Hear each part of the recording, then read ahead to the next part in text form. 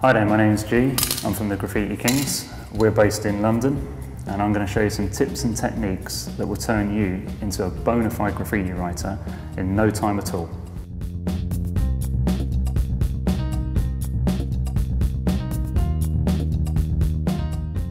Okay, graffiti stencils. Here's one I made earlier.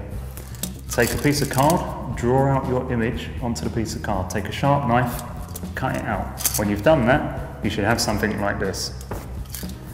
Take it to your wall. Hold it any way you want. It doesn't need to be straight, but take your can of paint, hold it about 3 or 4 inches away, spray. Just literally, as rough as you like. Spray it any old way you like. Make sure you cover everything. Doesn't even have to have a very solid coat. And guess what? In about 5 seconds, you are the next Banksy. There you go. That is how to spray a graffiti stencil.